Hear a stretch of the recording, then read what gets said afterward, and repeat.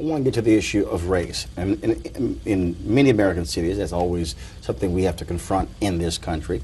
4 years ago, when you ran, that was one of the central themes of the campaign. Let's just be honest. Folks were saying, "Hey, African American mayor, white mayor, we don't know." 4 years later, you win. You can remind people that I lost that election. Huh? Well, I was following that as well.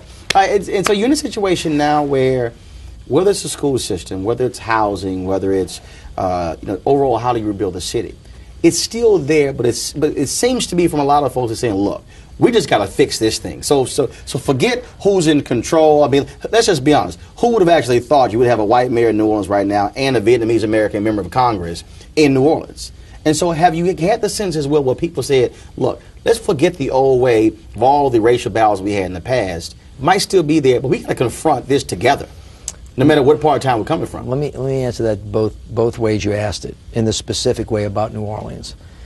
People in New Orleans have come together in an attempt to find higher common ground. They've gotten to the place where they said, we don't really care.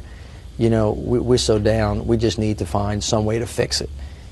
And I feel really blessed to be able to serve as mayor of the city. But I want to address the issue of race directly, because you talk a lot about this and people around the country. Race is this nation's Achilles heel.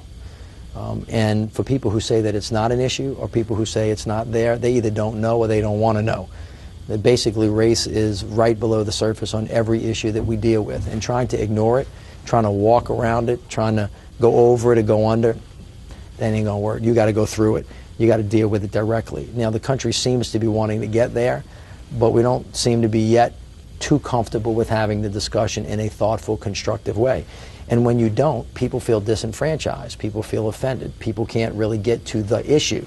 At the end of the day, once you get through it, what you're going to find out is everybody's just the same, and everybody wants the same stuff. And if you can focus on the thing rather than the who, then you eventually get to solving the problem that we all need.